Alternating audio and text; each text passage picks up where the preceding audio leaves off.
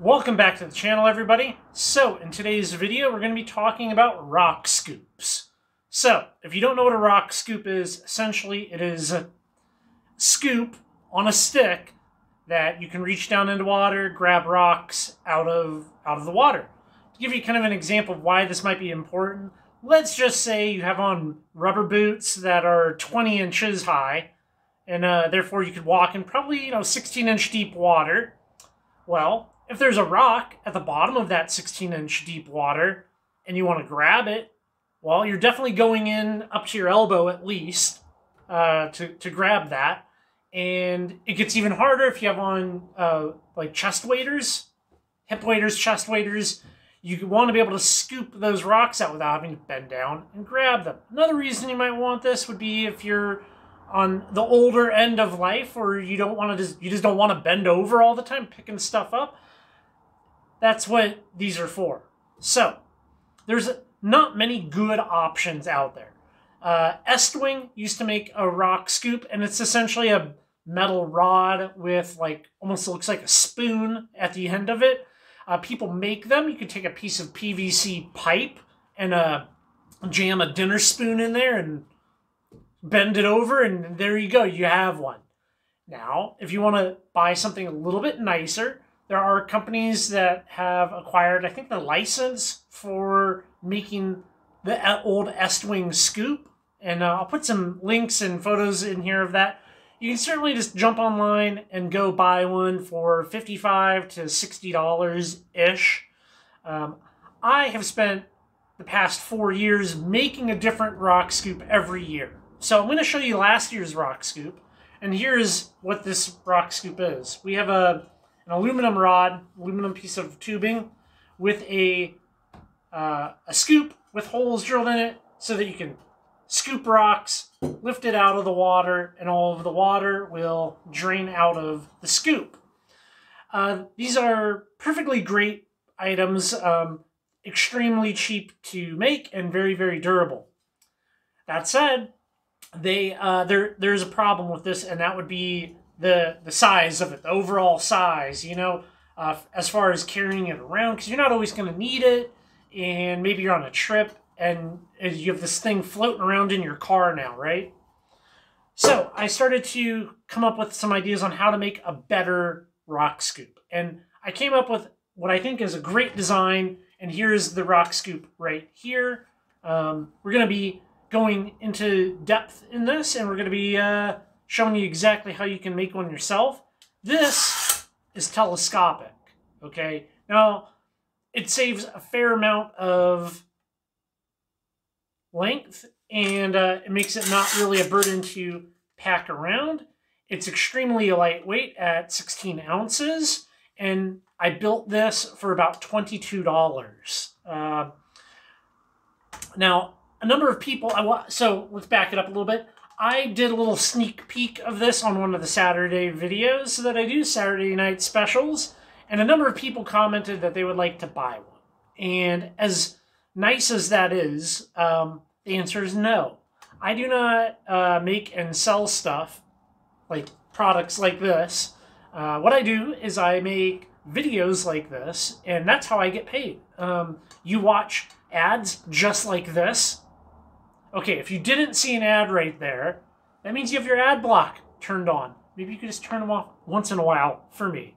That said, though, I think there's ample business opportunity here if somebody wanted to make these, and you could certainly sell them. I think it's a far superior scoop than anything that is available on the market. So, I already kind of figured all of these things out, but if $55 for a rock gem scoop is kind of the going price, and you can make these for $18 to $22, and then shipping being $14, you could sell these for, takes you 30 minutes to make one. You could do the math there. You could be turning a $20 profit, let's say, every 30 minutes off of making these and selling them. So I'm giving you the design for free. All I ask is that you give me some credit and maybe send me one if you make some. That said, let's jump right into this. What we have here is an overall length of about 22 inches. The extended length is 37 inches. Well, yeah, 37 inches to the bottom of the actual scoop over here.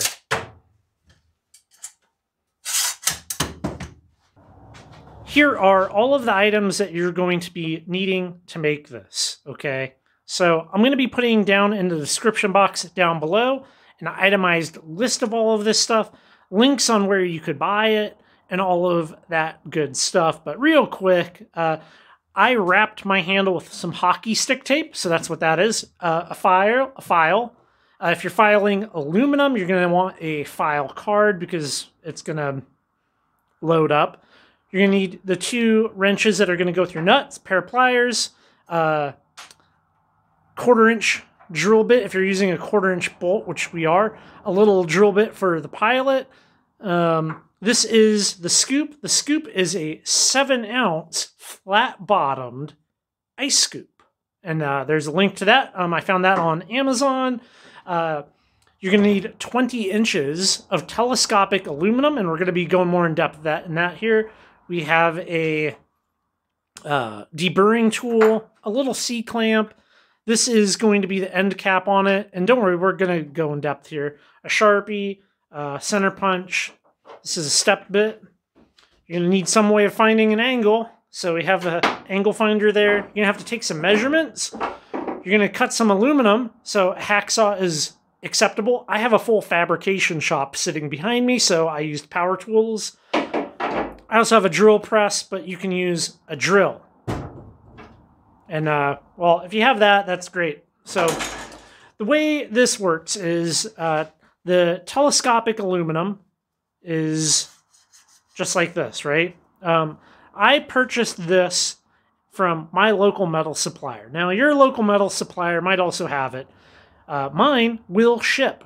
Yeah, they will ship, and I will try to find as many sources for this as possible. The outside, right? The outside is 1 inch. You can see how smooth that is. The outside is 1 inch, and I can't exactly recall what the inside is. It doesn't really matter right now. I will put all of the details in that description box. The retention is actually a straight-legged spring clip, and I'll be putting details down below about this as well. Okay, that said, you are going to have to be drilling some holes, and it's a good idea that they are precise. So, before we kind of get into this more, I'm going to show you how this is all laid out on my whiteboard. So, we have a 20-inch piece of telescopic aluminum. 2 pieces, the inside and the outside, are exactly the same length. You are going to be cutting a notch down here that is 3/4 of an inch in at a 70-degree angle. You're then going to be drilling a hole 3 inches in on the top from this piece right here. 1 inch for the outside, 4 inches. Now, that notch, that 70-degree notch, that matches this back angle on that scoop once we cut the handle off. You're going to slide that in, and then we'll bolt it on, and should work out quite well for you if you follow all of these directions.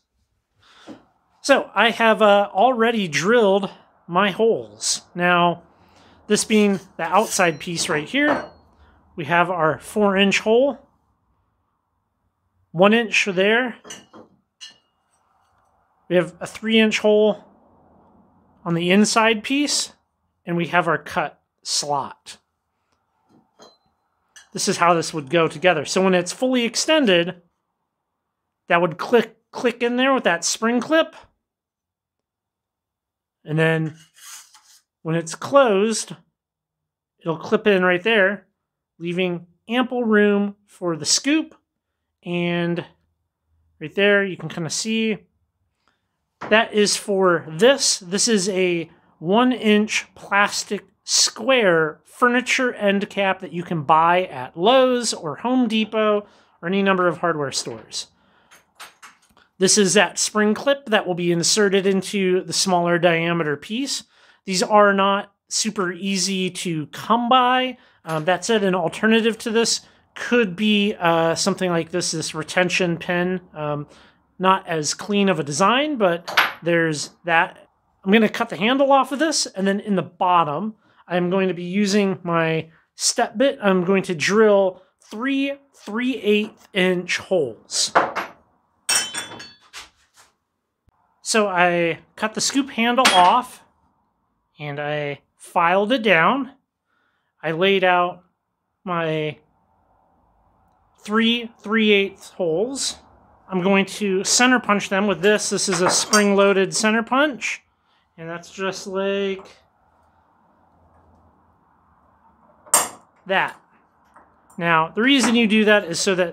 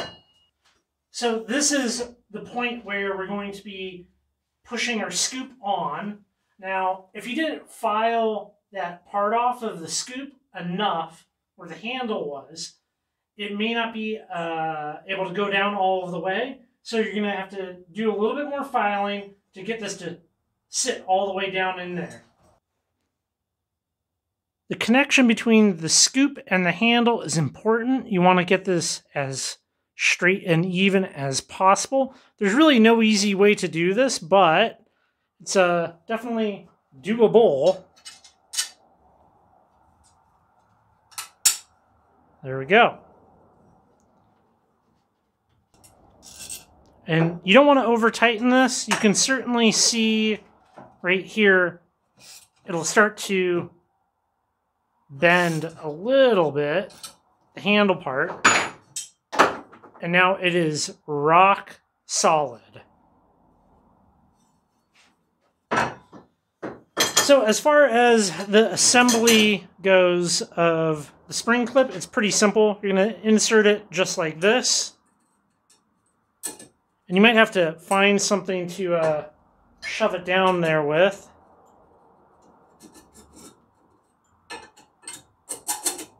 There we go. So now we have this little spring-loaded button. Let's test fit this guy here. There we go. Just like that. Now, I'm gonna shove this cap on here. These are kind of a pain, but you know, tap it on with a rubber mallet or just, you know, brute force it on. You're definitely going to have some layout Sharpie marks on here.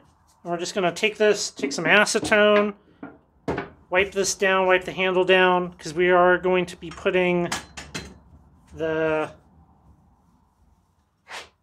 wrap on it. So we want that to have a good adherence. So you got like that any layout marks, acetone will just take it right off of your metal. Have a nice clean look. So here's kind of like my first prototype one, and I did something a little bit different for the handle right now. You can see here the wrap goes down about 4 or 5 inches. What is that? This goes down about 4 inches right here to that button. That doesn't leave a whole lot of room for a grip. So for this one, I wrapped it a little bit more, and then I just cut the hole out for that spring tab. So I hope you found this to be an enjoyable and useful video.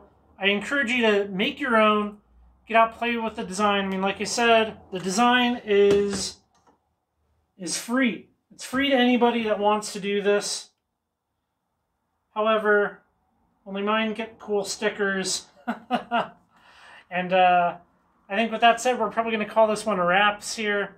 Thanks for stopping by, hanging out with me.